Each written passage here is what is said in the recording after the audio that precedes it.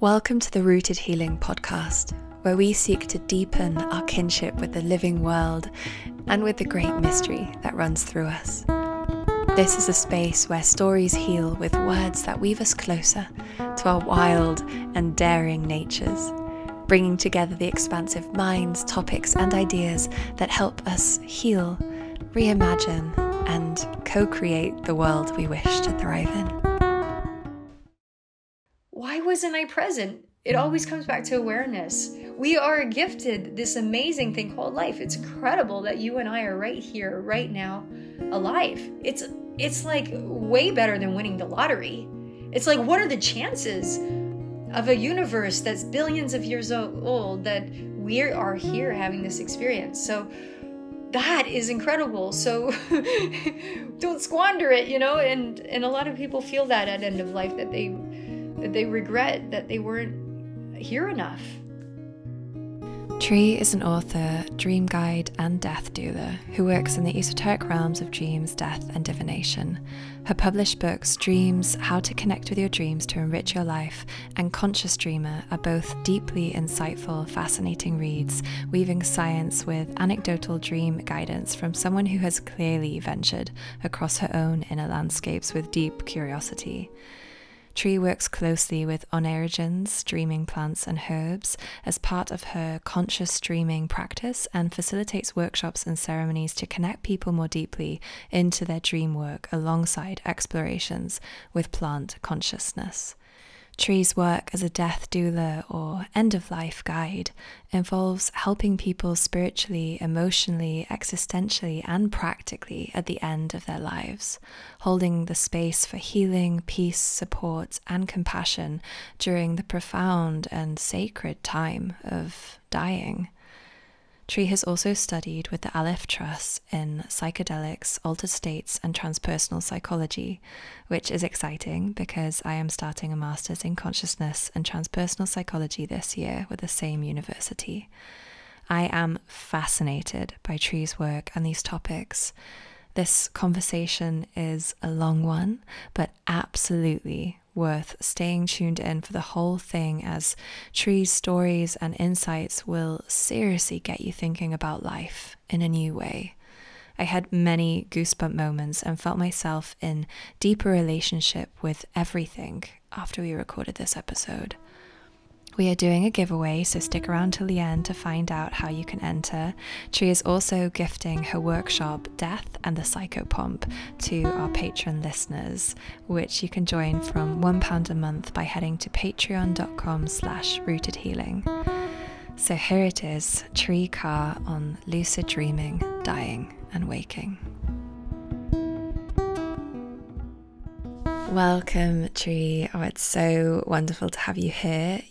Everything you do, I'm just incredibly enchanted by and fascinated in. And these are all topics that I've been exploring myself, dream work, and even death and lucidity, conscious dreaming, conscious exploration. So I'm really excited to be in conversation with you now. Thank you. It's amazing and a pleasure to be here. I'm really excited to talk about all things. Amazing. Yeah, I've got an abundance of questions. So I guess it would be nice to start at the beginning and understand a bit more about how you interacted with dreams as a child. And maybe you can talk us through those early years and how they might have shaped your capacity to adventure into dreamscapes so intensely. Yeah, so as a child, I was born in the early 1970s, and I was spending my formative years on a commune in a communal living situation with my family and other families. And part of my upbringing, too, was no access to television or radio or pop culture. So there was a lot of access to outside, and being outside, being able to be a kid, playing instruments, drawing, reading. And so a very different environment than most of us experience now, where we're plugged into our smartphones and laptops and televisions and pop culture. So I was quite sheltered in that sense. So I think it had quite an impact on my inner worlds and also my dreams. And my earliest memories, actually, when I was a child, were of dreams that I had. So those felt more memorable than actually what was happening in my waking life. Of course, I remember lots of things in the waking life too, but they seem to stand out more, the dreams, and also like the lucid dreaming experiences and the out-of-body experiences as a little kid.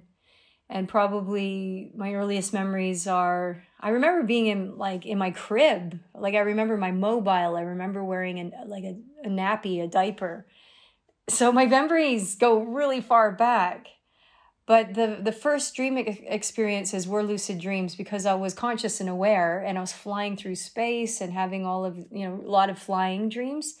And it just felt like that was something that I could do. Like that's part of reality, was being able to do that. Of course, I did differentiate when I was really little that it wasn't, reality in terms of like I could just go and fly, jump out of a tree and fly. But I was very aware of the sense that there's a part of me that is conscious and that has perception and that has experiences that's able to do that. And I knew that I was able to do that just before I went to bed. So it was always on the threshold state as falling into sleep, that's where the adventures would start. So I always looked forward to those moments of just laying in bed. And I was really little. This is before, kids go into school. So I must have been like 3, 4, 5 years old and having those experiences. And so it just really started there, really, just having this awareness. I had a really strange sense of awareness and observation as a little kid too. Just like observing things a lot, mostly probably because I wasn't sat in front of your television. Mm-hmm. And, so I was out in nature all the time. And I remember really looking, like having memories of really looking at like mushrooms, like puffball mushrooms, and playing in trees, and memories of like my favorite trees, and memories of insects and, the natural world. But also memories of just being really aware also, like of my own physicality and how weird it was. Like spending lots of time just looking at my feet as a really little kid and just being like, wow, this is so weird. I'm in this very strange fleshy body. And I felt like I would really trip myself out by really observing so long and so intently, like, for example, at my feet, that I would create this disassociation feeling of I'm pure consciousness observing this avatar that I'm in. So I played that was kind of like a fun game to play when I was a kid. But I didn't realize that I was actually being really like quite like a consciousness explorer, and really knew the difference between conscious awareness in my physical body and like knowing how to jump into these different states of consciousness as a child. So it all started there really, but I think that my formative years and the upbringing that I had probably had a big play on that, because I wasn't distracted. I didn't have TVs, and there certainly was no internet in the early 70s at all. Yeah, I am worried about how young children are with screens now and how normal it is just to put children in front of screens. I can literally feel how the things we are putting into our brains through the screen is kind of clogging up the pineal gland. It does for me, for sure. If I find myself rolling into habits of being on social media a little bit too much, or just spending way too much time on the screen that I know I shouldn't be, I definitely feel that access portal is clogged. I love talking about lucidity. I was a lucid dreamer from a very young age. The earliest dreams I can remember still very clearly that I had some consciousness and control with were being in a nightmare and being able to squeeze my eyes shut tight and squeeze my whole face and clench my whole body and change the dream. And sometimes I would have to do this a few times, like changing a TV channel, until I got to a dream that felt safe, that I could explore. That's so good. That's a really great way of becoming initiated into conscious dreaming and lucid dreaming. It often is through scary dreams. It's often through nightmares, and then being able to, realize that you're in the dream and make the changes, or start co-creating. So that's wonderful that you've experienced that. And I had the same too. I would transform the dream in some kind of way, or escape the predator in some kind of way, like transforming into a butterfly or an animal, or flying away. So it's great that children have it naturally, it seems. Yeah, and I've noticed how as I've grown older, I've become more aware of my own limiting beliefs within my lucid dreams, or that the dream is demanding me to pay more attention rather than to control it and manipulate it. I recently had a lucid dream where I was following the clues, and this was after the retreat, so I felt like it was quite activated from our time together. I was really trying to take in everything that could happen, and I was almost willing kind of crazy things to happen. But at one point I decided that I'd done a lot of focused work and I wanted to go flying. And I leapt out of this castle tower and I tried to turn myself into an eagle, but I could only half turn into this eagle. I sort of grew some feathers, but I was still very much casting a human-shaped shadow across the landscapes. And I remember landing down on the ground and feeling this message come to me of like, no, this isn't what this dream is about. And you touched upon this briefly at the retreat. I'm wondering if you could speak to this now, how lucid dreaming can be an amazing practice to expand our consciousness, and how we're not necessarily supposed to just control it and have a wonderful time, although I think that in itself is very expansive. So yeah, can you speak to that? Yeah, so there's so much potential in lucid dreaming. And in layman's terms, a lucid dream is a style of dream phenomenon where you become awake and conscious within the dream itself. So the dreamer has something happen in the dream that's surreal or surprising, and then they think, wow, what is this? I'm dreaming. This is just a dream. And when you're in a dream in that sense, it becomes so real. It's like a virtual reality, but a more organic form of virtual reality. And often dreamers will immediately try to start controlling the dream and flying around and, having adventures. And of course, everyone wants to fly and, create things out of nowhere. But then sometimes it doesn't work, and it feels as though the dream blocks you from doing that, or the dream starts dissolving, or you try to fly, but it's not quite working. It's awkward. And so I always encourage dreamers, when they start going down the path of lucid dreaming, is to more or less co-create within the dream space itself. And it's more about the co-creating and the co-partnership with the dream consciousness than it is about controlling the dream. So for example, going lucid and really wanting to fly, but maybe just changing up and say, dream, take me somewhere. The dream will fly you somewhere. So sometimes it's like about surrender and allowing for this wonderful relationship between yourself and the dream to unfold. And I think that that's probably what can get you a little bit further in your expansion of consciousness, because the dream is there. The dream wants to teach you and show you something. When our desires and our maybe ego intentions come in and say, but I want to make this hot celebrity manifest before me so I can start making out with them, and it's not working. It says, well, that's all fun. I did that a lot when I was a teenager, not with celebrities, but just with dream characters. But and that's a natural part of the evolution of your dreaming too, is exploring that stuff too, of course. But there's great potential when you surrender to the dream. You start seeing the dream as a teacher in its own right. That's when you get the real epiphanies of insight and downloads. And so, yeah, just calling out to the dream, take me somewhere, teach me something. I want to learn something, show me something. That's when it gets really interesting. Yeah. I'm curious what your approach to then analyzing dreams is. Who has been your biggest influence, or have you been working primarily intuitively from your own inner landscape exploration? Yeah, so I've just worked intuitively since I was a child. My parents have been really great guides in the sense that they've always listened to their dreams. They've had precognitive dreams. They've experienced that. So when I was young and also a teenager, experiencing my dreaming worlds becoming more intense, they listened, and they didn't stigmatize it or shut it down in any kind of way. So my parents have been amazing in that respect. But I never read any books on dreaming.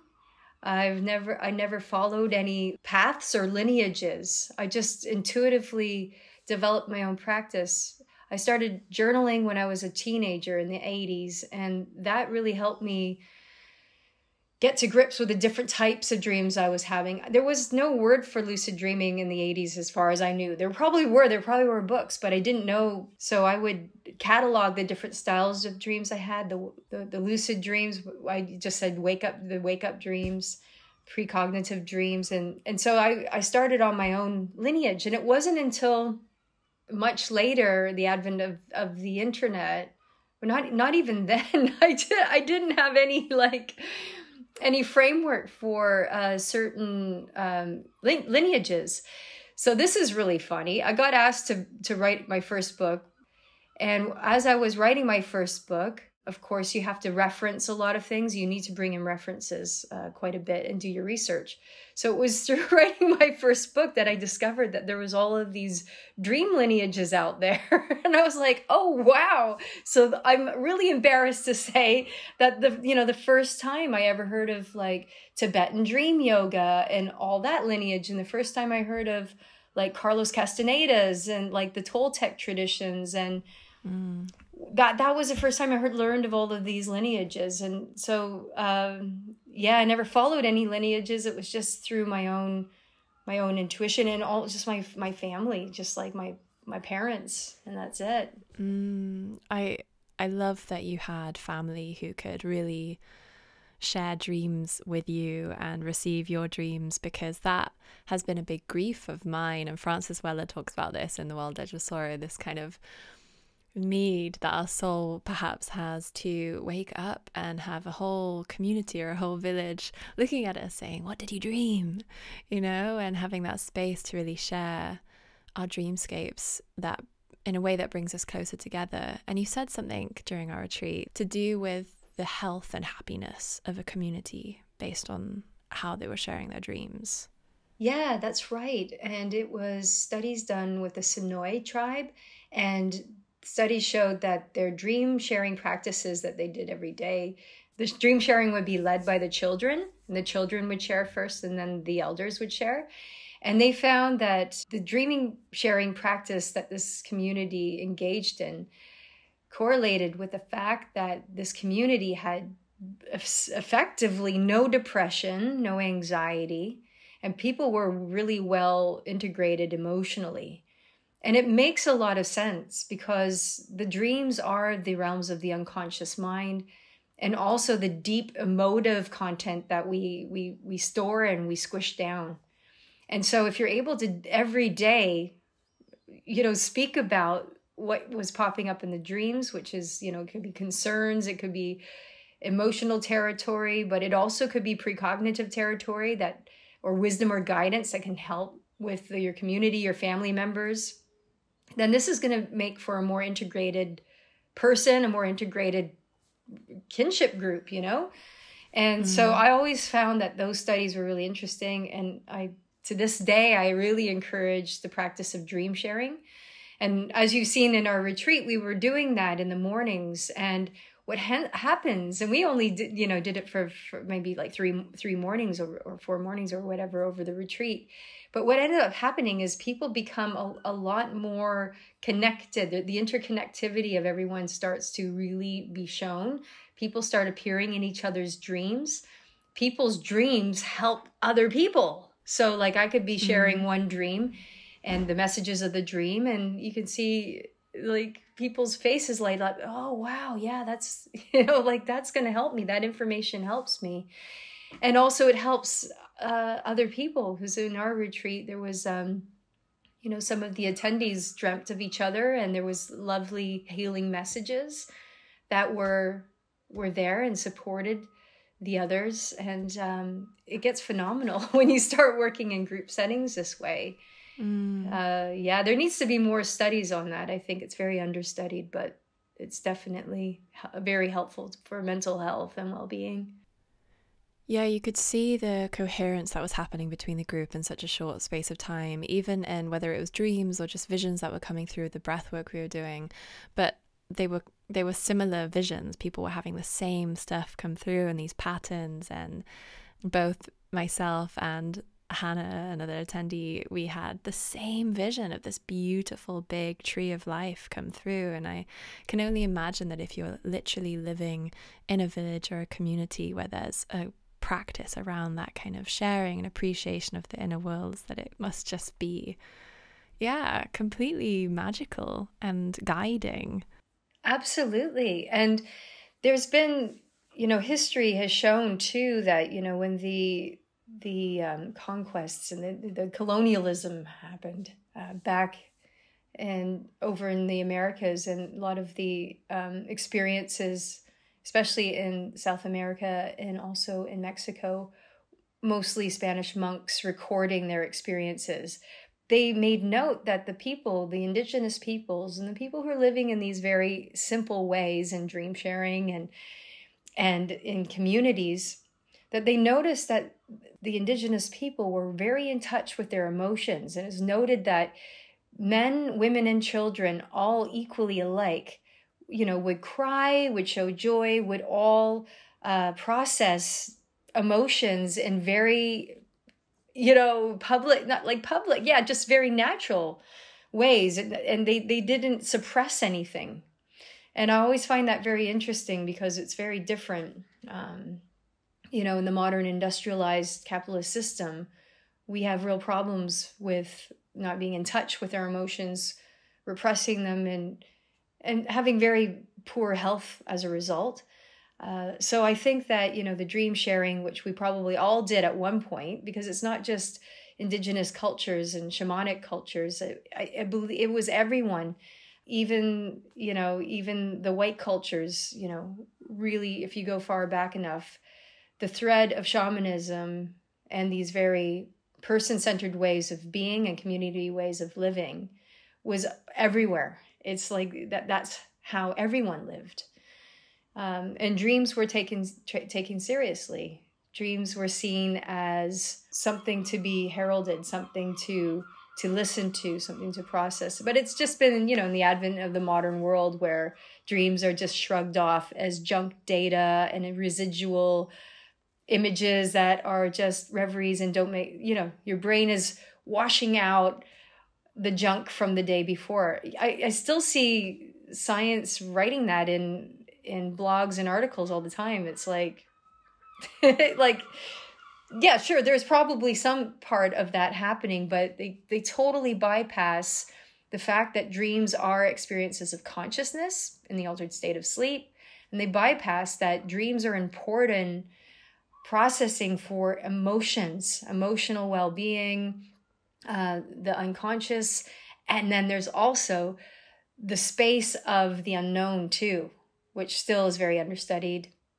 So, precognition, and so many other interesting dream phenomenon that people do experience.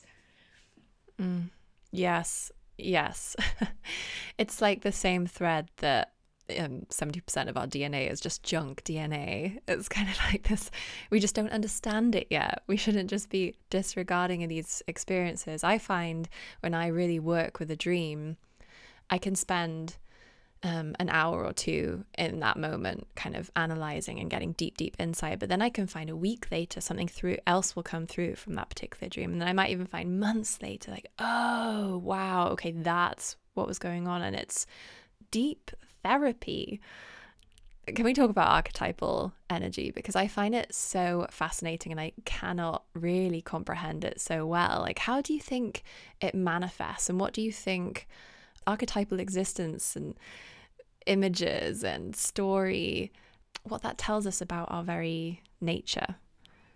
Yeah, So the archetypes are great in universal themes and symbols that hold characteristics that seem to shine the light of awareness on our journey as a human being. As human beings, we move through the journey of life and we come across lots of different characters and themes, and we can become those characters and themes. We could have a chapter in life where we're a hero or a villain, or we're a temptress, or we're, a saint. And all of these archetypes are deeply, innately part of the human experience. Now, they're also part of the cultural experience through the vast, huge timeline of history. So going back to the days of antiquity, as we move through the entirety of our existence as humans, it's also been through that thousands of years. And it's all weaving its way through all cultures. So we see archetypes, we can find the mirrored archetype in every culture. So we can find, gods and goddesses in the Hindu tradition being mirrored in Christianity, being mirrored in shamanism. And you just connect the dots and think, well, these are all the same archetypes. These are all the same themes of our journey through our life as human beings. Now, the archetypes can be really helpful because they help, for one thing, dissolve boundaries between cultures, really. Because, you especially in cultural traditions or spiritual or religious traditions, people can get very much like, this is my club and this is my beliefs and we are the true people and we have this God and we have this goddess or we have this prophet. But if you were to look at them all overview of all of them, some of the major world religions or spiritual traditions, you can find that all of these gods all represent the same thing, or all of these goddesses all have a similar message, or even the gurus or the prophets all are the same archetype. So in a sense, the archetypes can help dissolve the boundaries. So we realize we're all in this together. We just have different names for these archetypal icons or symbols. And we can go even further and look at the archetypes as the way in which our rudimentary human experience interfaces with universal themes and energy. So as human beings, an archetype appearing. So we'll just give an example, like the Virgin Mary. And there's so many subsets of the Virgin Mary. We could be looking at, the goddess Demeter, or we could be looking at Mother Teresa, or we could be looking at all of these varying degrees of that archetype. Well, those symbols like the Virgin Mary or the goddess Demeter, we could look at them as a way of interfacing with that universal energy or theme. But behind the facade of this avatar of the Virgin Mary or Mother Teresa is the pure essence. And I just think the archetypes just help to make it succinct, because we are human beings and we need to have something visual or something like an avatar that we work with or talk to. We're in the terms of the realms of the multiverse and consciousness, we're like little babies, what do we do when we have babies in a crib? We give them here's the building blocks of life. We give them toys that are here's a yellow ball and here's a red triangle. And then we give them the rudimentary tools for them to start to develop their perception, their conscious awareness, or to learn. So I see archetypes are those. It's nursery toys of these avatars in order for us to learn. But I think what happens is we get really attached to the archetypes in terms of that's my god, that's my goddess, and I worship them, or, but I think if you're to pull out beyond and see what it really is, it's something else, and it's all there to learn. So that's my thoughts on the archetypes. Thank you. That was great. yeah, I'm thinking of that film, The Never-Ending Story, where there's the huge rock giant who's very sad because he says that it's all just disappearing, this imagination land that exists. And I think they were onto something, because I almost wonder if how they manifest in the first place. I don't know. That's, for me, that's kind of unclear, whether it's cosmic, whether it just simply exists in the collective tapestry of life, or whether there's also our capacity to project into that space of imagination and collective consciousness a particular image on a certain energy, like a deity or a story character. And therefore that particular frequency and image becomes so much stronger and becomes even more manifested within that realm. Do you see what I'm getting at? Oh yeah, absolutely. And everything is, we know everything is made of energy, and also when we put our intention towards something, it builds energy. All we have to do is go to a football match, or even like a gig or a concert, to see that the collective energy that people can build together is palpable. Like it is really there. There's a charge there. You can feel it too, even if you walk in a room just before there's a fight ready to kick off, and like it's just quiet, and you're just like, something feels, and then a fight kicks off. So we collectively can create energy, and if it's directed towards something, we could probably make it come to life in some kind of way. I'll give you an example. I was in the Middle East like in 2016, and I was in Bethlehem, and I was walking around with my partner, and we decided, oh, look at that old church. Let's go in there. That looks pretty cool. Not knowing what this church was. And as I was in there, we went off into other rooms, and I saw this group of people, like a queue, a lineup of people, like going down some stairs. And I was like, oh, they're lining up for something. I'm going to go check out that room too. Maybe there's something cool there.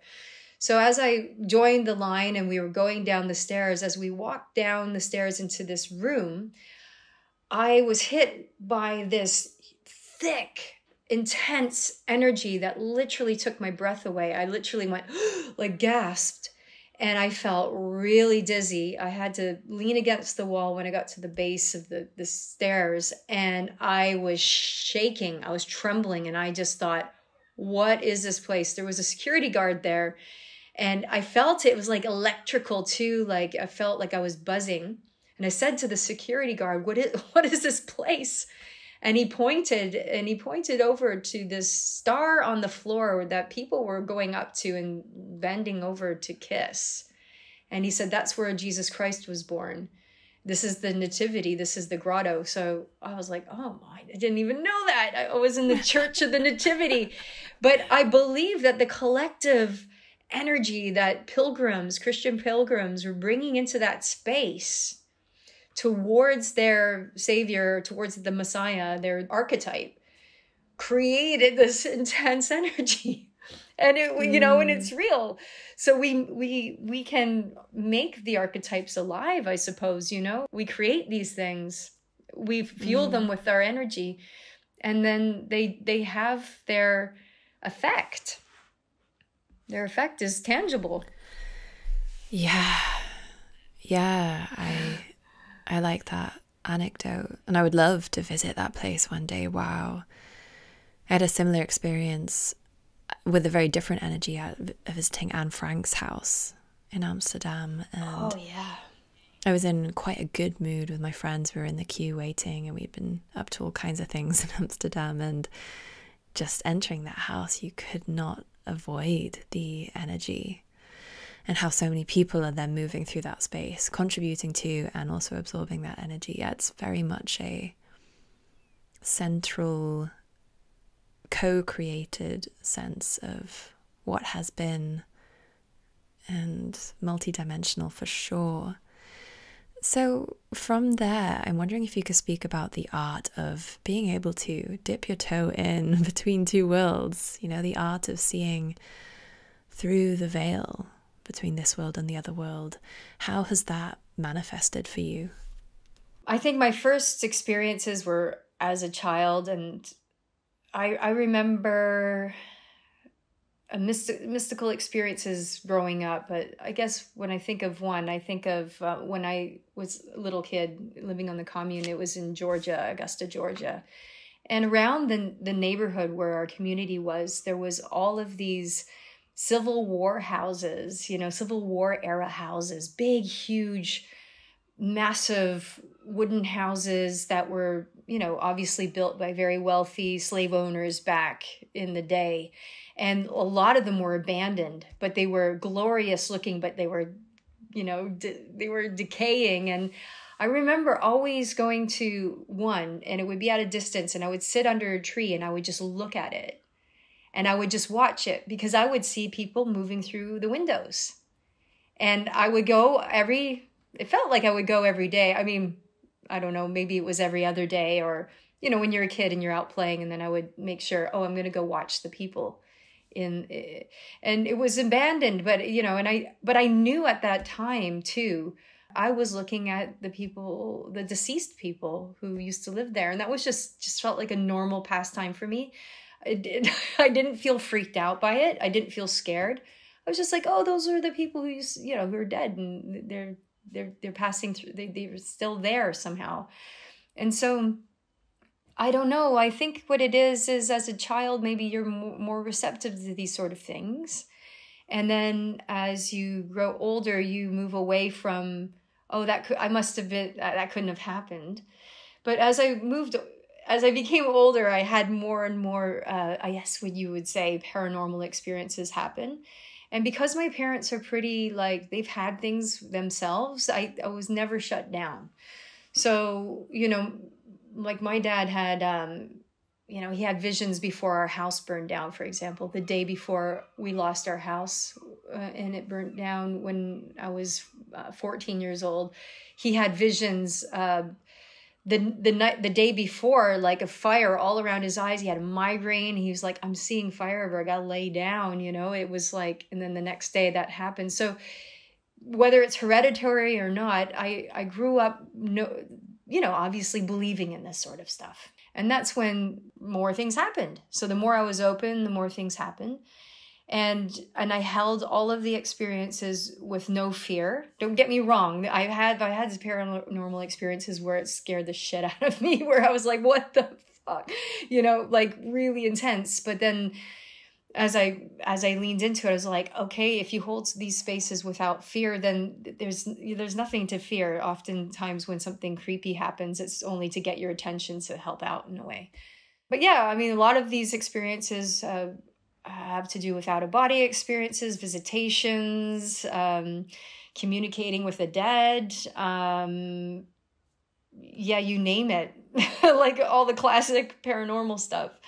But I don't see it as paranormal. I just see it as normal. It's sensing into what's beyond the veil, and people have been doing it for thousands of years. It's, yeah. Can we talk about that bardo, as the Tibetan monks would call it, which might also simply be the astral realm, or many other names from different traditions? I personally feel like I have experience there. I've had several hypnagogic states where I've heard all kinds of sounds. I've had people in my room. I've received things like a radio station. And I've also had experiences where I've been able to leave my body, very much still be in my room and see my body sleeping there. And 2 winters ago, I had a sort of 2-week spell, which was quite on the more sinister, spooky side, where there was a man in my room that I could see once I'd left my body, and I went to touch him, and he felt so real. And I really thought, gosh, am I going a bit mad? And so that kind of sparked me to explore this a little bit more deeply. But can you talk to this realm and its peculiarities? I know. It's so tripped out. The astral realm, or the bardo state, right?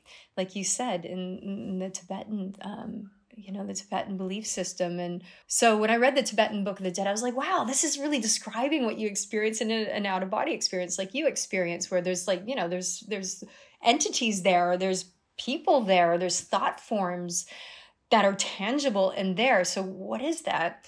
The astral plane, this dimension just on the other side of this waking reality. And it's different from a dream because you are very aware of the fact that you are in your environment. So you're in your room, but also very aware of the fact that you've disconnected your consciousness from your sleeping body. And often you can actually look back and see your sleeping body. So in the astral realm, we can come across people. So, I mean, the person that you came across and actually tangibly touched them, I mean, perhaps it was another astral projector, or perhaps it was someone who passed, or someone in the liminal thresholds who had died. Perhaps it could be a thought form that's being in you're interfacing with a thought form or an archetype or an idea. Like, there's so many different ways you can approach the entities. Some of them feel like they are entities with their own conscious awareness and their own will. And some can feel like I was saying, thought forms, like which I've seen in the astral, where they're just like blobs of energy. They look like dark energy, like an orb, or they're funny, weird shapes, like these little blob people. Like there's a whole list of types of entities you can see. I have several colleagues who are doing doctorates around this, and they're gathering information on all the different types of things you can see in the astral. But I feel like we can go there to explore our consciousness, and we can probably evolve our consciousness a bit there too. So going into the astral plane or an out-of-body experience, you're probably going there to learn, so you're probably having these experiences to learn something, or to perhaps integrate something, or to discover something. So I always encourage people who want to explore the out-of-body state, who've already experienced a bit, I really believe you go places that you can handle. And often that there could be a little bit of a pull to like, hey, check this out. And and it's funny. A lot of people experience out-of-body experiences.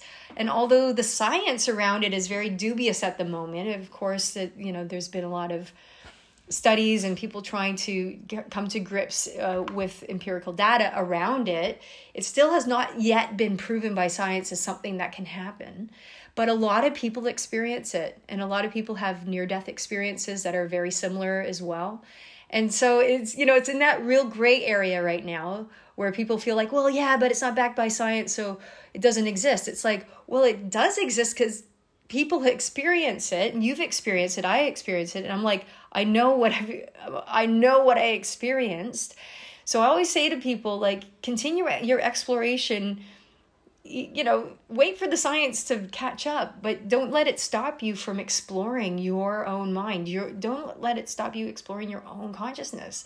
You had the same with lucid dreaming. People have been doing it for thousands of years, just like astral projection. But people were like, no, it can't exist. It doesn't exist. And then in the 1970s, in the late 70s, it was proven by science in a sleep lab. And so people are like, well, yeah, lucid dreaming, it is a thing, it exists. And so, I see the same with out-of-body experiences. Something is happening, but we'll just have to wait for the science to catch up on that one. But keep going. Yeah, there was something that you said about the brain sort of almost becoming a radio receiver where you can switch stations. And that really resonated because I've been in this hypnagogic state and I've felt like this frequency switch and my whole body's vibrating and it's very lovely. And then I hear these sounds clear as day. And sometimes they're sort of videos from YouTube or the voice of a radio station. I've been in Mexico and I've heard Spanish stuff come through. I've been in Ecuador and I've heard what I really felt were people talking at the other end of the land that I was working on.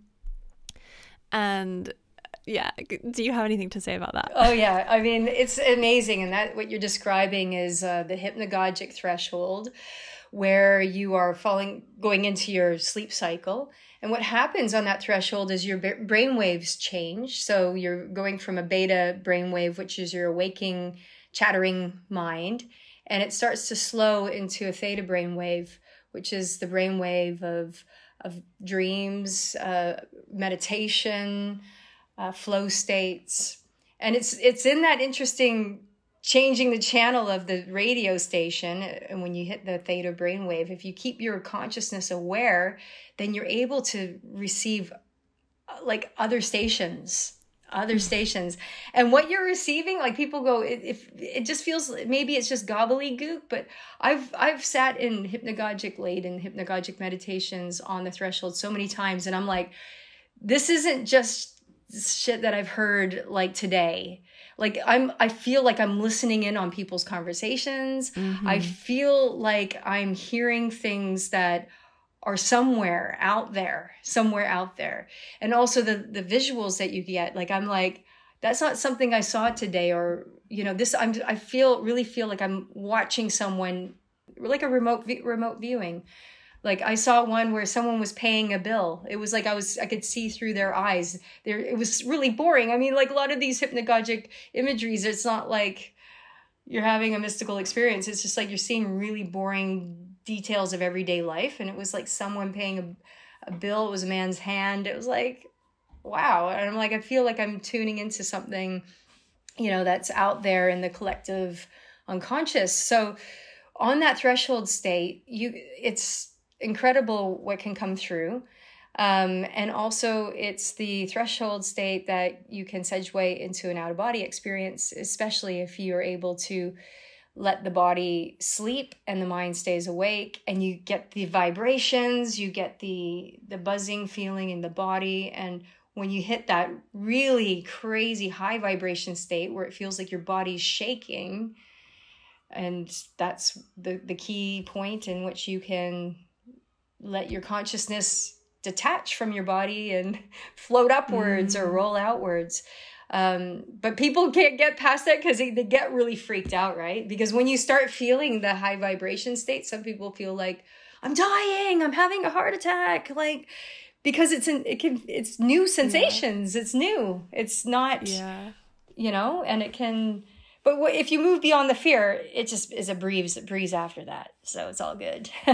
Oh, I feel so much sensation in my whole body listening to you talk about these things, because it feels like total validation, and it's very activating for me to hear of other people's stories and to know that this is, uncharted territory, yet it's clearly something that's real and is really being experienced by a lot of people. I would love to hear your thoughts on what you feel the healing potential is of that hypnagogic state, because, you know, that full body vibrational state feels to me like a very fertile space of what is possible.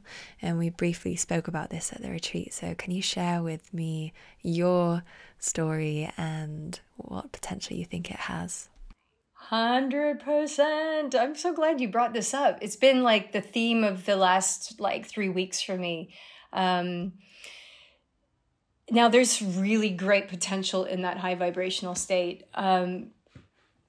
There's great healing potential. Now, of course, this is very understudied because, again, no one's doing any of the lab work or the science behind this sort of stuff. But who brought this to my attention was a colleague of mine, Charlie Morley. He's written lots of books on lucid dreaming from like the Buddhist perspective. And a couple of years ago, it was during the pandemic, he got in touch. He was like, Tree, I'm collecting anecdotal stories and research around people who have used that dream body energy, like in lucid dreams, to heal themselves, and which is like the out-of-body state as well. And I was like, wow, yeah, I'll ask around. And I asked around, and there was a few of my clients and students who were like, yeah, I've tried to do that, and I've done it in out-of-body experiences. So I sent all their stories and got them talking.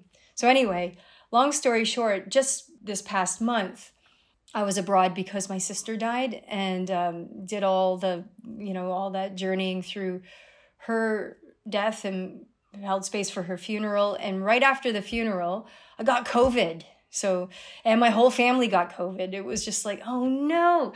And so I'm there with COVID, and I'm thinking, I really need to get better because I have to fly back to the UK to do the Liminal Land retreat, of which you were there, where I met you. and I have to get my strength, but I have to have a negative test before I get on the plane. And so I was really upset, because I was like, I do not want to cancel this retreat. And I really feel like the retreat needs to happen too, intuitively. And that night after the COVID test, I was like doing dream work, and I was on the threshold state, and I was like, you know what? I don't care. I'm just going to ask my lucid dream, let's get healed up, or just push the sickness out of me, make it quick. Let's just do it. Why not? What do I have to lose? I don't have anything to lose right now. So as I was falling into sleep on that threshold state, I set intentions. I was like, my intentions are to go lucid tonight and heal myself from COVID in this lucid dream, or, at least expedite it, get it out of my system so I can get onto a plane. And so as I was saying it, I was like, oh my God, maybe I'm being I started getting imposter syndrome. I was like, who do you think you are, Tree? Some kind of superhero, as if you're going to be able to heal yourself. And doubt started coming in, and I was like, okay, I will go lucid tonight, and there will be a guide there in the dream that can help me do this process of healing my body. So I slightly changed it. I was like, I need some help. I don't know if I could do this on my own. Mm-hmm. So anyway, I did that. I was setting affirmations in the hypnagogic, observing everything, and I went to sleep. And I didn't go straight into a lucid dream, but I was having a dream, and I was out on this natural landscape. There was a few buildings out. It looked almost like a deserty kind of landscape. And then I noticed off to the left, there was this opening, like a walled garden, and this opening. And I kept feeling go there, go turn left, go down that garden path, go there. And I just did it. And I felt myself moving through it. And I moved through, and I went into this garden area. And there was just this door that was floating. White door, it looked marble, and it had all of these carvings, intricate design patterns on it. And it was just floating in space in this garden. And I was looking at it, and it had such amazing details. And out of this carved white marble intricate patterns, this face started to emerge. And the face was also created of the patterns, and it was a man's face, a male face, and it was cut in the marble. And as soon as I saw this man's face, I went lucid. So it woke me up in the dream. And as I looked into this face, I yelled out the name Tom. And I don't know any Toms. In my lucid dream, I was like, I know him. I know you. It's Tom. And I was like, I just yelled out, Tom, heal me. Tom, help heal me. And at that moment, I started feeling this incredible energy from my toes, starting in my toes. And it's like that high vibrational state, when you're on the threshold of an out-of-body experience. High vibration started going from my toes all the way up my legs, all the way up through my body. And I was like, Tom, heal me, Tom. It was really ecstatic, totally lucid. And then all of a sudden it hit my head up to the top of my head. And I was like, slam, I was in my body in the bed. And I was still lucid, but I was in kind of a sleep paralysis in between state. And then all of a sudden I lifted out of my body, and I was out of my body, and I was floating above the bed near the ceiling. And then I kept saying, Tom, heal me. And then I felt this vibration start again in my toes, and it was going up all through my body. It was like I was being scanned. But it felt like it was pushing out the sickness or the virus, pushing it out all the way to the top of my head. And then snap, I'm back into my body again, and I'm totally awake, and I'm moving, and I'm so hyper. It was like I received the biggest injection of B12 or some kind of elixir where I was hyperactive, and I was excited, and I was laughing. I was like, I can't even believe what's happening right now. And I felt so excited that it was really hard to go back to sleep. And I went went back to sleep, and all through the night I kept waking up going, oh my, I'm so excited and I feel so good and crazy. So I woke up the next morning, so much energy. I didn't feel, my fever had broke. I wasn't sluggish, and I was hyper all day. I told my mom because I was staying with her, I told her the dream, like, hey mom, this happened. She's like, oh my goodness, that's amazing. I'm like, you should try it too. Cause everyone got COVID, right? You should try it too, mom, do it. And, so I took a COVID test. I was cleared. I was able to do my flight. I had about 5 days, and then I was good to go, but it completely, I don't know. That's my experience with healing with this high vibrational dream body energy. I think there's great potential of healing with that high vibrational state, and other people have experienced it too. It's understudied, but we're all collecting our stories. And it was amazing. I don't know who Tom is. I've had this in lucid dreams before and out-of-body experiences where there's someone there. Another person that came through in an astral before, his name was Petru. And I was like, Petru, I'm so glad to see you. I was like, it was like it's like a part of me knows these people, knows them, knows Tom, knows Petru. Don't know any Toms and I don't know any Petrus, but there's an aspect of me that knows them in those dimensions. It's so wild. It's so wild. I love it. Thank you so much for that story. It's so expanding for me.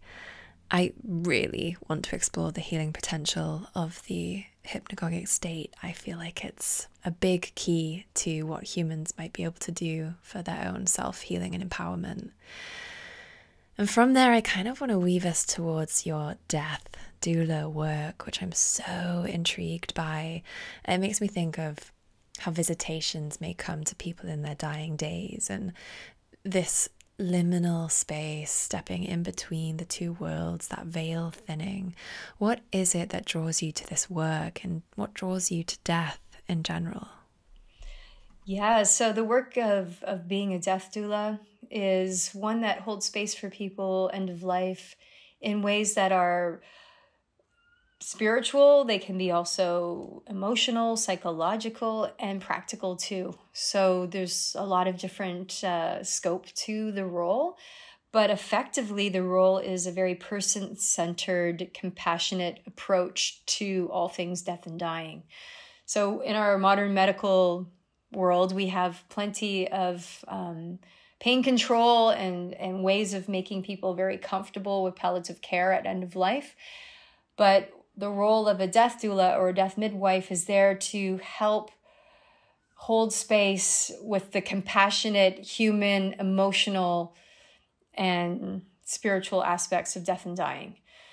So very different from a palliative care nurse, where it's all about keeping the person comfortable, the medical aspects of death and dying.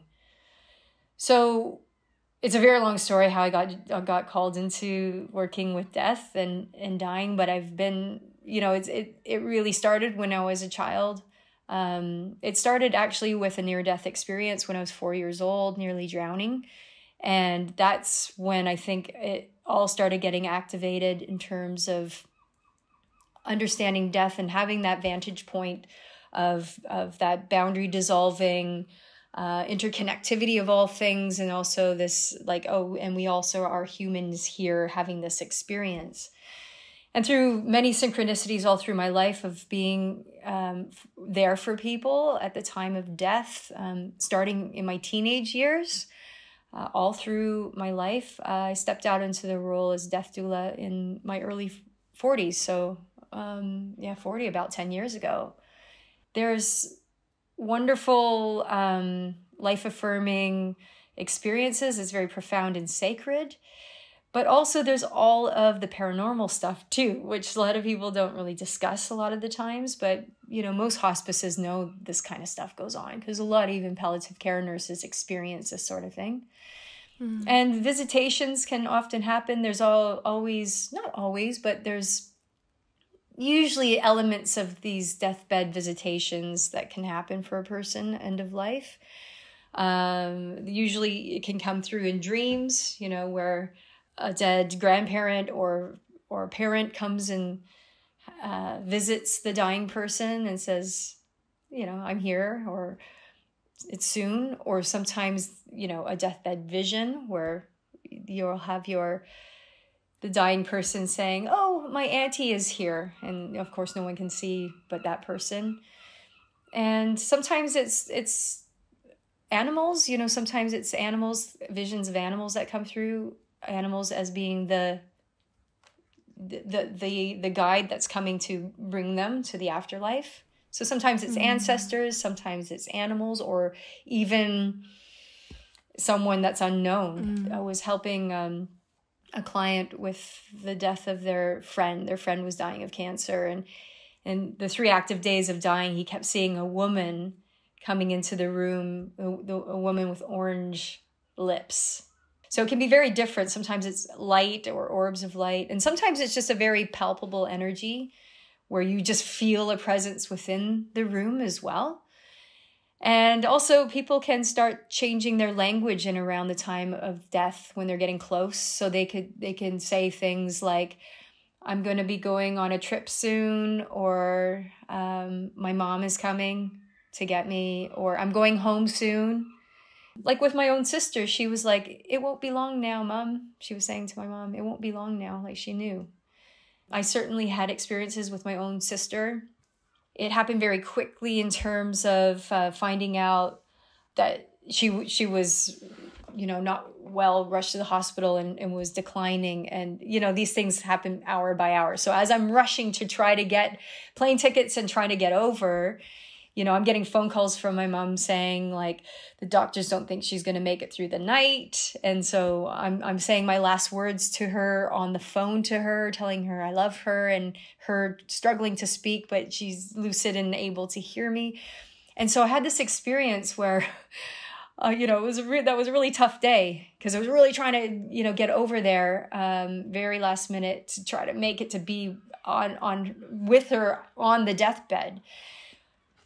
So as I'm scrambling to get over there, I decided I need to get a hotel close to Heathrow so I can just get to the hotel now and first thing in the morning get a flight. And as I'm trying to book a hotel, I'm on websites trying to find a hotel, I really feel my sister already starting to communicate to me. So I take a taxi, I get to the hotel, I'm there that evening, I fall asleep. I wake up in the middle of the night with sleep paralysis. And I've got the high vibrational state. I'm totally conscious and aware. Out of the darkness in the hotel room comes this cat.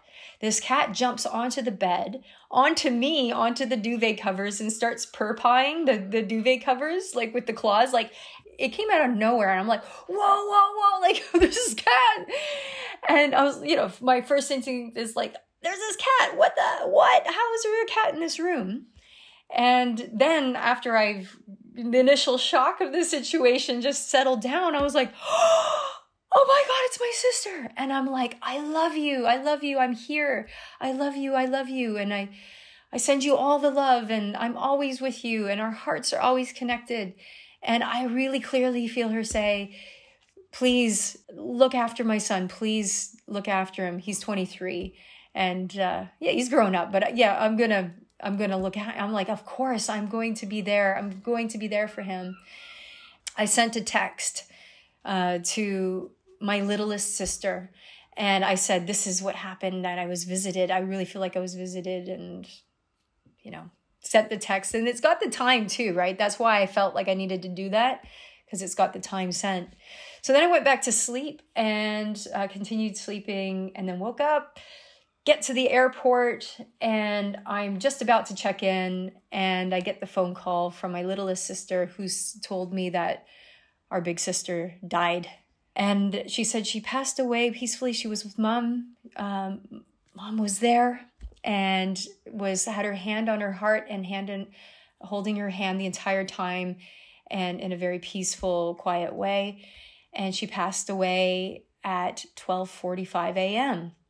It was exactly the same time. I mean, I was here in the UK, but it was exact the same moment.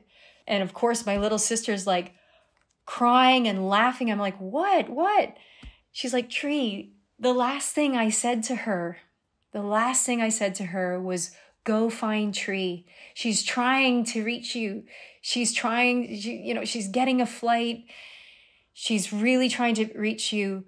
Go find her. Find her in the dreams. Whatever, however you find her, go find her. And she did. And so my little sister was crying with joy. And I'm like, she came through. She came through like a cat. Got my attention. And she did right at the time of death.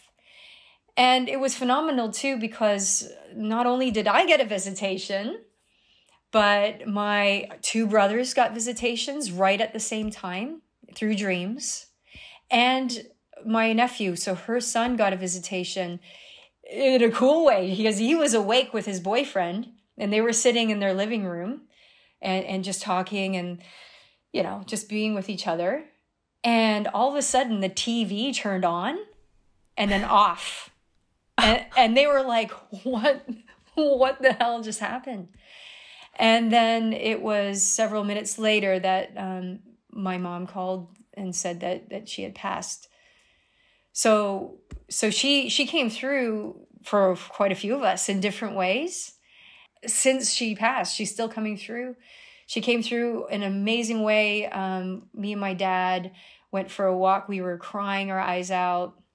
And I was consoling him, and out of nowhere, this beautiful green butterfly looking creature came swooping down past us, and it was lime green. At first we thought it was a parrot because it was quite big. It had a long tail and really exotic looking. And we both were like, oh, wow, it's her. Like, we felt like it was a visitation, and it flew off. And we were like, it really jolted us into the present moment. I was like, what kind of butterfly was that? The next day, more family was descending. My great niece arrived, and she had this really amazing tattoo. And I was like, that's the green butterfly we saw yesterday. How? What? That's a crazy synchronicity. And she said, oh, actually, it's a moth. It's called a Luna moth. And she's like, the symbology of it is really mystical. In fact, if you see a Luna moth, it's considered a mystical experience, because they only live for 1 week. And they're a great symbology of the fleeting beauty of life, and to reflect on the brevity of life.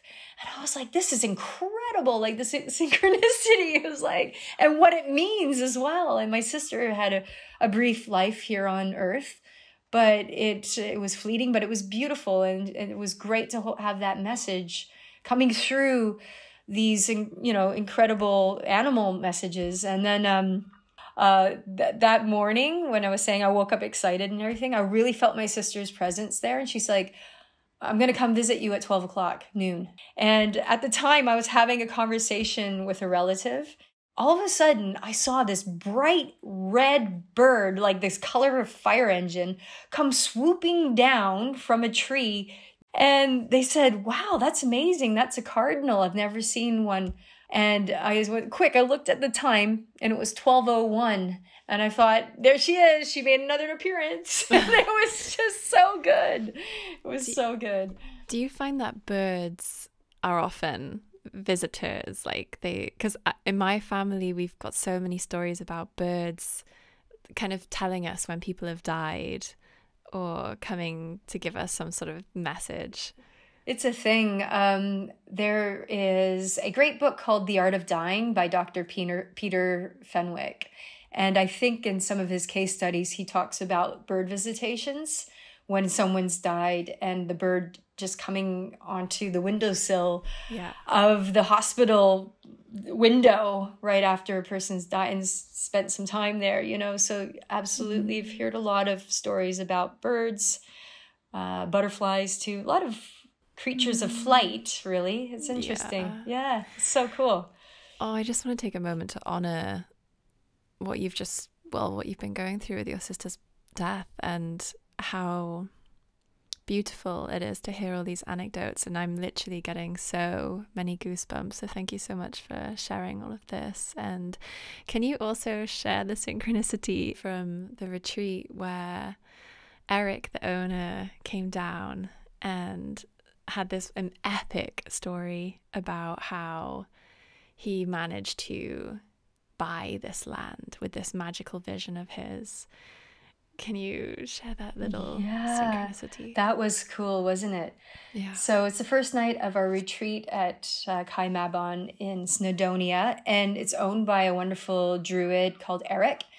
And Druid Enrich came down to do some storytelling and tell the story of how he acquired the beautiful land and started building his eco homes on the land and making this wonderful space.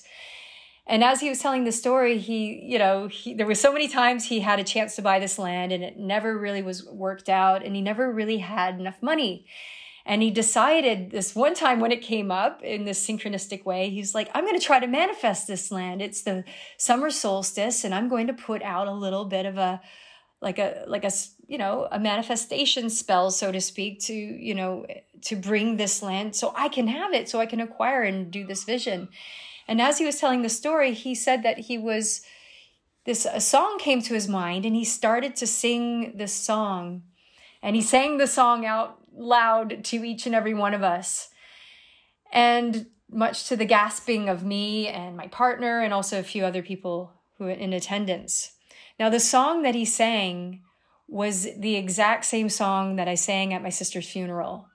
And when I was at my sister's funeral, I did not plan to sing. I was going to do a 1-minute silence in honor of her. And I led the funeral. And as I led the 1-minute silence, all of a sudden this song just came to me, and it was like, I have to sing this. And I started singing it. And it was a song that I heard like for the first time in 1986 on a mixed tape that someone gave me. And it was a song sung by U2, and it's just a very simple lullaby. There's not even very many lyrics, and we just could not believe the synchronicity that Enrich was singing this exact same song. He sang it on a solstice, which my sister died on the solstice. He sang it in 1986, and that was the year I got a mixtape where I first heard the song. But it's a very simple song. It's sleep, sleep tonight, and may your dreams be realized. If the thundercloud passes rain, so let it rain, let it rain, rain down on me. Sleep,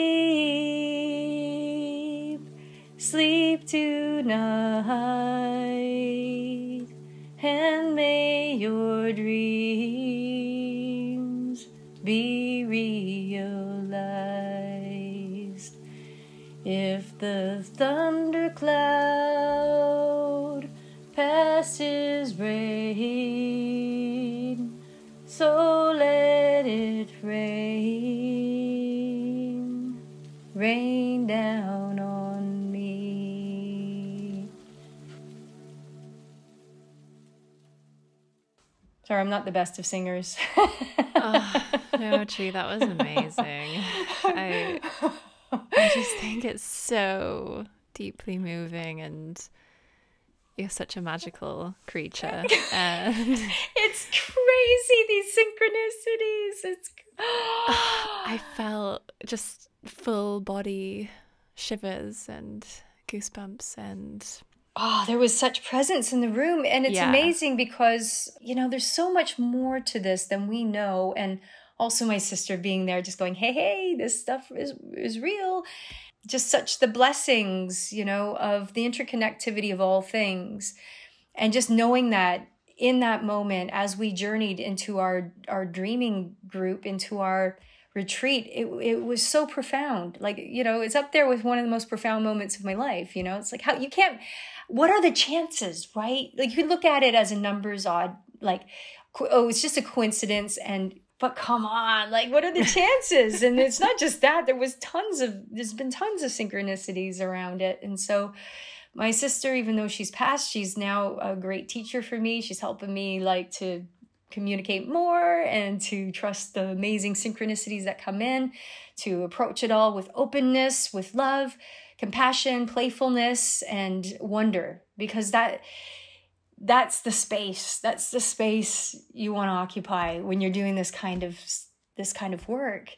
It's not all po-faced and serious and like the bell tolls and like, oh, it's death, and and isn't life and so serious. It's totally not. It's joyous and wonderful and magical. Yes. Yeah, I've also lost people, as many people have in their lives, but a particular anecdote is coming to mind that I'd really love to just quickly share with you, which is I had a dear friend called George who passed away from cancer, and we were really intrinsically woven because I was performing with a group of 5 people who we went around the UK singing songs, raising money for a cancer charity. And we were all cancer survivors and were involved with this charity and supported by this charity during our diagnosis. And so when the cancer came back and got him, it was a real shock. And it was, a big, big grief. And we were asked to go and sing the song that we had been singing on tour, which is True Colours. And I was working in Paris at the time, and so I was rehearsing this song, and it was really bringing up a lot. It was very raw after his death, and just as I get to the line at the end, which is like a rainbow, this huge, the most vibrant, incredible, full rainbow appeared right in front of me, right where I was looking out the window as I was singing the rainbow part, and I was really feeling George, and I just knew in every cell of my being that it was him somehow. I just knew it was, and it was really profound and beautiful and deeply spiritual. And this makes me think of how important song and music are around death, and in general what really makes a nourishing ceremony and ritual around this process, around saying goodbye to someone or around a soul parting from this earth. I know a medicine woman who says that that music and sound are the last connection a soul has with this realm, with this earthly realm, as they pass into the liminal space between. Who knows, right? But I know that you're also a musician, and I can see the cello behind you there hanging on the wall, and I'm just curious what your thoughts are around music and sound, and in general, what is it that we need in the ceremony and ritual of death that we perhaps don't have, or that we need more of? Yeah, there's something really important about it. I mean, they say that the last thing a person experiences before they die is sound. I mean, that's the last sense to leave. So, a person can be completely, they're really close to death, but they can still hear. So there's something about the power of sound that seems to be very important in around the times of death. But also sound and music also can affect consciousness. So we see it in sound baths and also meditations and music. And music itself seems to help bring people into a more meditative state or a flow state. So there's something to be said about the vibrations of sound, or the frequency of sound, that helps to slow brain waves, that helps to shift emotions, like to move things. And you could see this definitely like in sound baths or sound healing. People have emotional responses. It seems to shift and move something within them. And then also, the science behind the slowing down of brain waves. So that seems to be, connected to sound and music and the therapeutic use of it. So I think our ancient ancestors and people all over the world in times of antiquity have always used music, drumming, voice, singing, and sound in and around these times of ritual around death and dying. And you have lots of different examples of cultures even today that still do the practices of music or vocal lament around the deathbed, around death. And we've all used these rituals throughout history for thousands of years. But in the West, we've been disconnected from this because we live in a very, industrialized, medicalized system. So in the West, we don't grieve the way we used to grieve with these ritualistic uses of music and voice and sound. A good example would be like the Irish or the Celtic traditions of keening.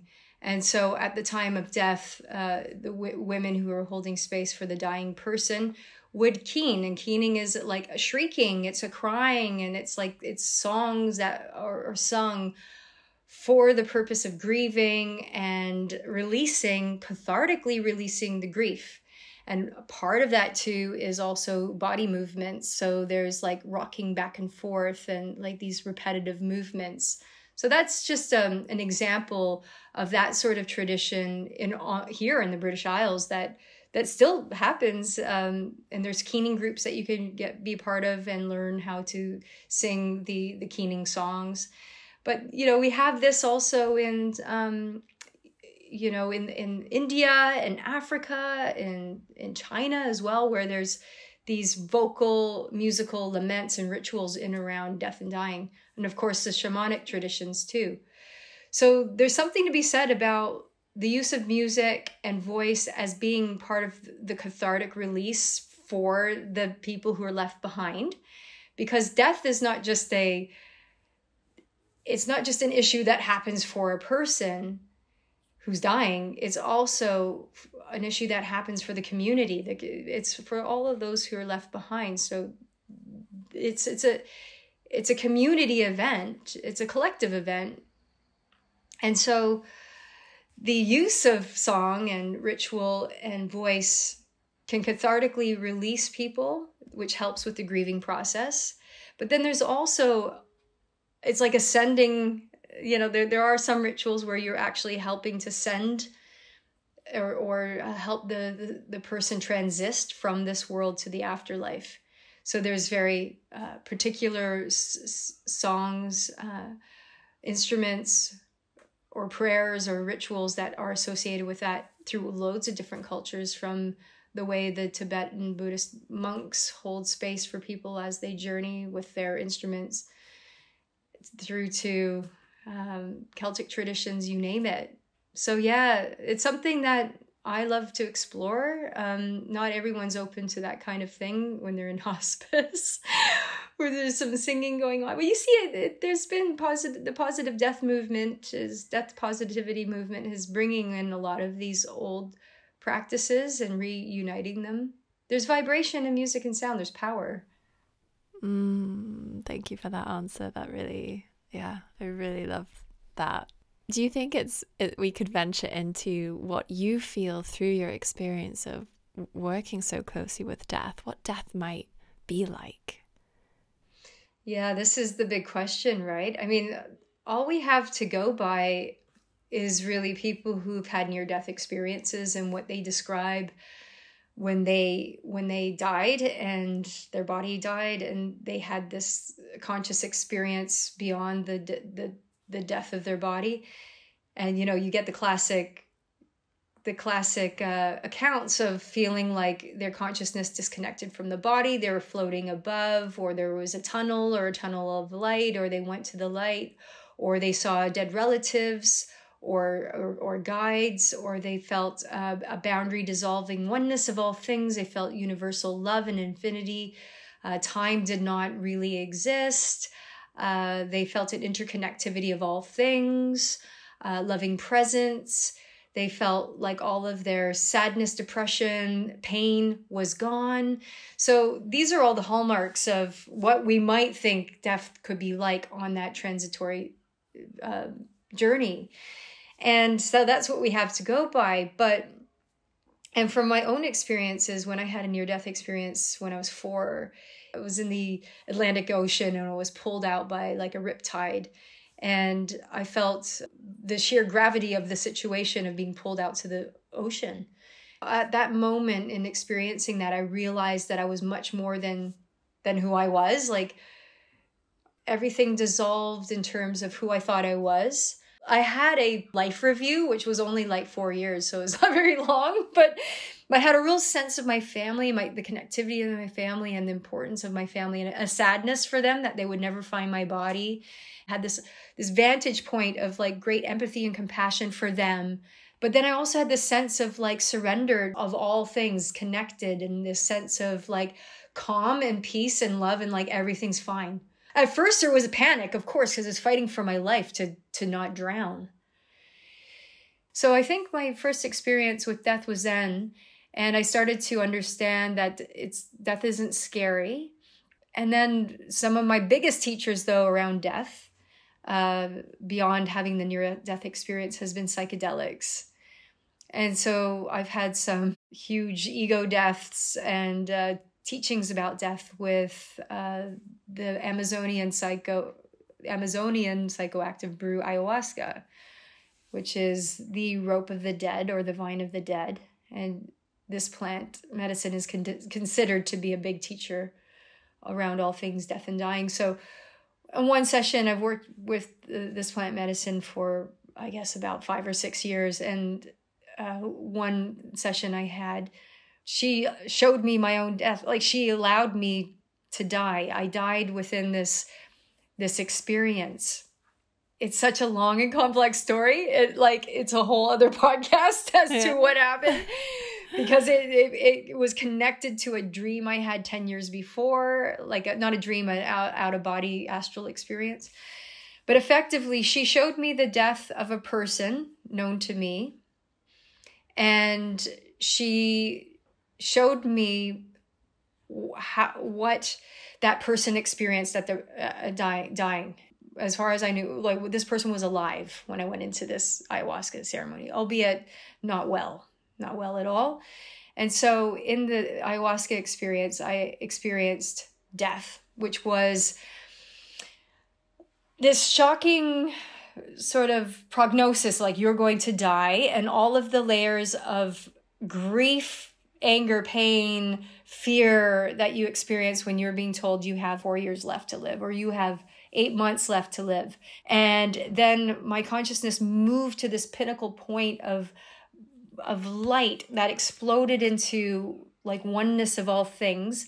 I released and accepted that that I've died and my life was just for that amount of time, and all was well. And I felt like I went beyond the human experience. Ayahuasca, which is like a consciousness and sort of talks to you during this whole experience, said, you've just experienced this person's death. And this is what she felt like when she was told she had a grave prognosis of cancer, and you've just experienced her death.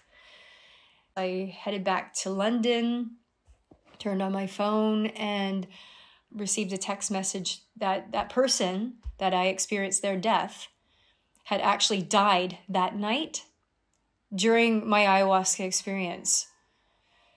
And ayahuasca told me, like, you needed to experience this so that you're able to sit and hold space for people knowing exactly what it feels like to be told you're going to die, you have 8 months to live. And know what it is like to experience death itself, and the oneness that you come into, and the untethering that you come to from your story of your human story of what you were and what you lived your life as.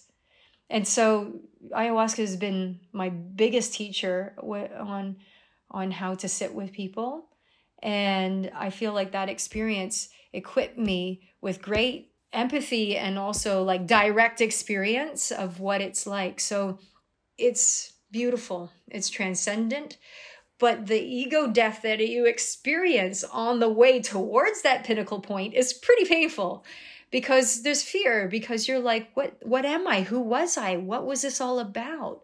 We're so stuck to our story, you know, like, I'm Tree, this is my thing, I live here, I'm this old, this is my upbringing, and these are the things I do in my life. But we're so much more than this story. We're so much more than it. And when we die, we return to that place beyond our avatar, beyond this adventure that we had here on planet Earth. Wow, I just love talking about death and dreaming. Thank you. I'm really, really enjoying this. So, speaking of plant medicines, I also have a lot of experience venturing into these altered landscapes with various different medicines. And I was working at an ayahuasca center in Ecuador, and the question was coming up for me a lot around how could this support people with the dying process? And I have heard a few interviews, a few resources where people are talking about this, the use of psilocybin to aid with really having a peaceful transition, you know, knowing that you're dying. So I think, if I'm right, that you wrote a thesis very much on this. So yeah, what did you find about the use of psychedelics with the dying, with death? Yeah, it's so helpful. And yeah, I wrote a thesis for my my work in transpersonal psychology, psychedelics and altered states with the Aleph Trust. And I delved into specifically the ayahuasca experience and how it can help a person prepare for death psychologically. And it's in a way inducing or activating an ego death in order to be okay with your own physical death. And there's this ancient Greek saying, which is part of the Eleusinian mystery cults, and it's a motto, and the motto is, if you die before you die, you won't die when you die. Mm-hmm. So it creates this whole, it's a little bit of a like mind-tingling riddle, but it creates this this idea of, if we're able to have an aspect of us die while we're alive before we biologically die, then it will make the dying process much easier. And so psychedelics can be really efficacious when it comes to this preparation, because effectively they create a boundary dissolving ego dissolution that occurs neurologically that can help give you a different vantage point towards your own existence. And so what happens neurologically in an ego death is that the default mode network of the human brain, it shuts down. So when we have a busy chattering mind, that's the egoic mind, we're really connected to the thoughts and we really believe them and we're so attached to them. When we take a psychedelic or drink ayahuasca, that filter, that default mode network just sort of like goes, it shuts down, and then we're able to perceive things from a different vantage point. So it's almost as though, and the word psychedelic means mind manifesting, it's almost as though when you take these substances or plants, your mind manifests into this other consciousness or a way of being, because that brain chatter is basically shut down. And so it really helps to get into that headspace as you are approaching death, because you realize all is well. It's the chattering freak out mind of our thoughts that keep us stuck in the loop of fear. And it gets back to, all types of things that can help get you into a different vantage point, from meditation to lucid dreaming, to breath work, and also as simple as to what I used to do as a little kid, just staring at my feet, and develop this sort of disassociation of like, I'm more than just these little funny toes that are sticking out here. And it's a headspace, it's a vantage point, and ayahuasca and psychedelics can really help get you there. Yeah, you're really making me think of the book The Immortality Key by Brian Murarescu.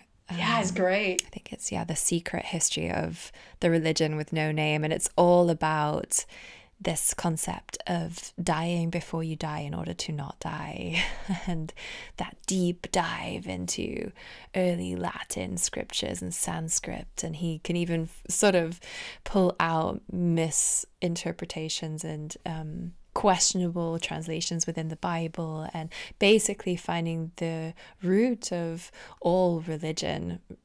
Essentially, you could argue has involved a psychoactive sacrament, whether that's soma, which is the unidentified mixture, or something that was offering this deeply ecstatic, euphoric experience, or mushrooms, or some kind of wine, or a high dose of nutmeg. Yeah, it's a great book. I recommend it. Anyone listening, it's fantastic. And it makes you see plants and everything from a different vantage point. Plants are like our allies, they're guides. They're here to help open these gateways. They heal our bodies, but also to heal our minds and to bring in different vantage points. And they're all good. I love that. Yeah. What is a common theme with people who are dying? What has been the most... because I guide a meditation sometimes when I'm facilitating that takes people to their last few breaths to try to help them access deep wisdom from their elder self. And what I'm trying to get at is, what is it in people's dying days that they really care about the most? What's been the most important thing in their life? So what I've observed with people who are dying is that they realize in the end that everything that is important in life has been the relationships, our relationships with others, our family members. It's all about relationships in the end. It seems as though that's a common thread. Another common thread too, that people end up having regrets, regrets that they didn't mend the bridges between people, or they didn't say sorry, or they didn't say I love you, or spend enough time with people. That's another thing. Another thing too is people having regrets around like the way they spent their time, like they just worked too much, or they cared too much about the material worlds.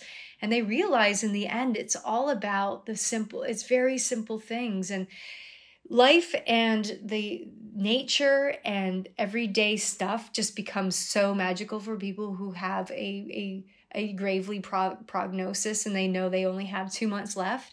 All of a sudden, it's the little things. They're like, look at the beautiful sunshine coming through the leaves of the tree. They become more present, more in the power of the now moment, where they realize, like, I should have been more aware. I should have looked at what was around me more.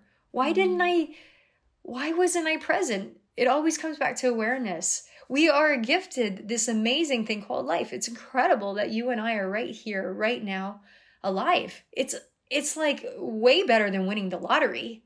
It's like, what are the chances of a universe that's billions of years old that we are here having this experience? So that is incredible. So don't squander it, and a lot of people feel that at end of life, that they regret that they weren't here enough. It's powerful.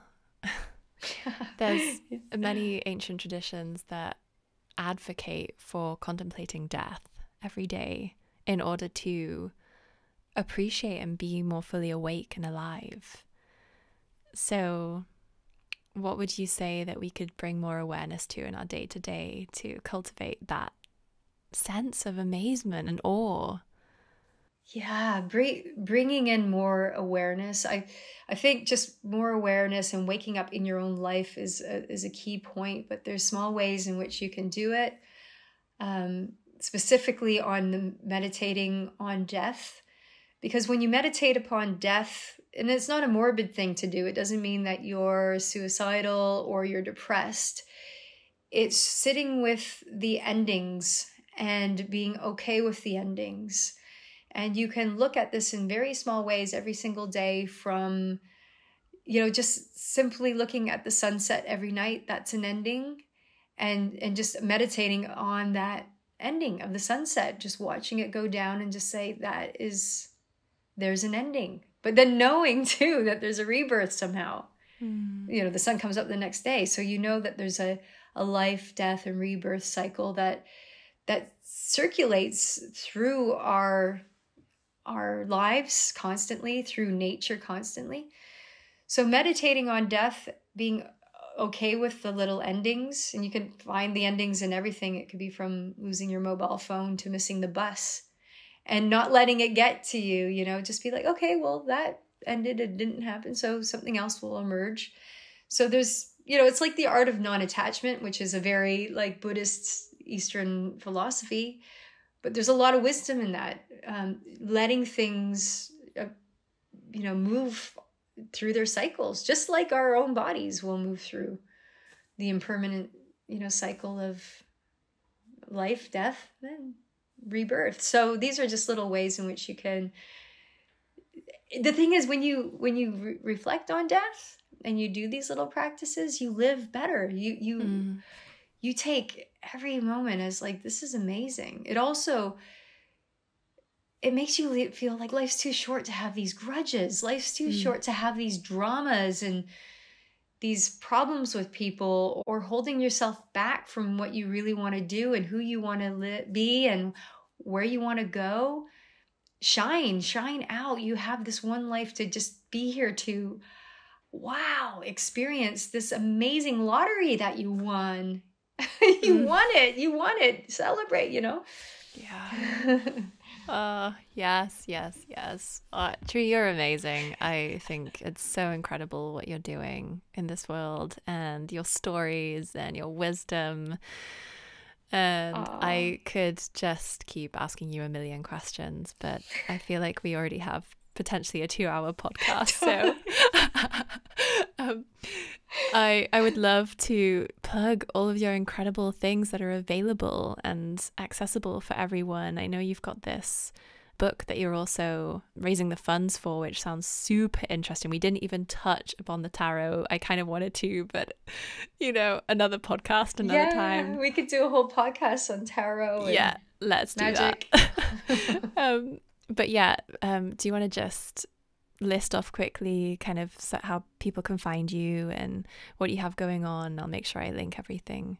Yeah. Everyone can find me on Instagram. That seems to be the place these days. Just simply tree_Carr. I also have a YouTube channel. I need to put some more videos up there. And then I've got a bunch of books that I've written. I've got a book called Dreams, another one called Conscious Dreamer, another one called The Artist Oracle. And I'm raising funds right now for Arcana, which is all on the Rider-Waite Tarot deck, and a real diving in for people to really get to know the deck. It's effectively a master class, but turned into a book.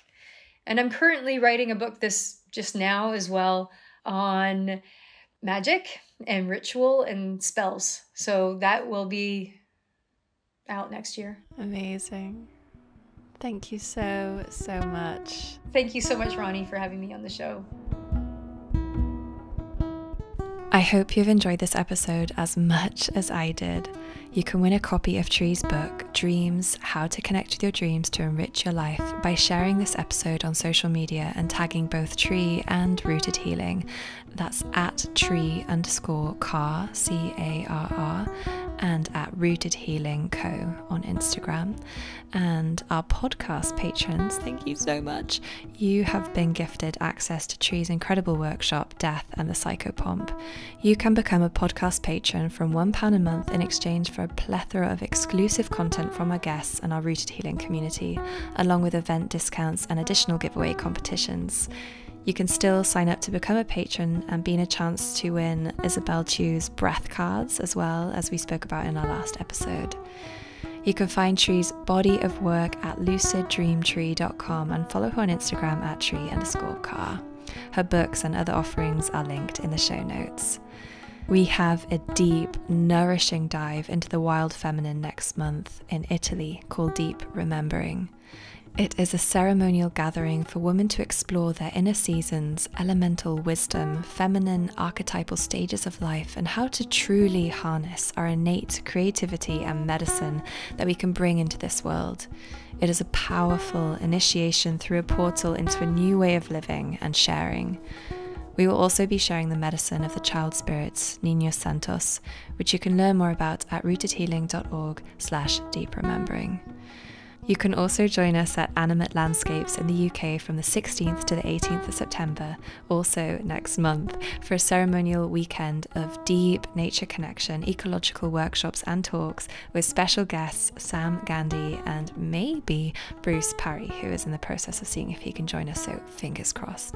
Learn more at rootedhealing.org/animate landscapes. I'm your host, Veronica Stanwell. Feel free to connect with me personally at Veronica Stanwell on Instagram and sign up to our newsletter and explore everything that's going on at rootedhealing.org, where you'll also get special newsletter discounts to our events. Thank you so much for being here with the Rooted Healing community.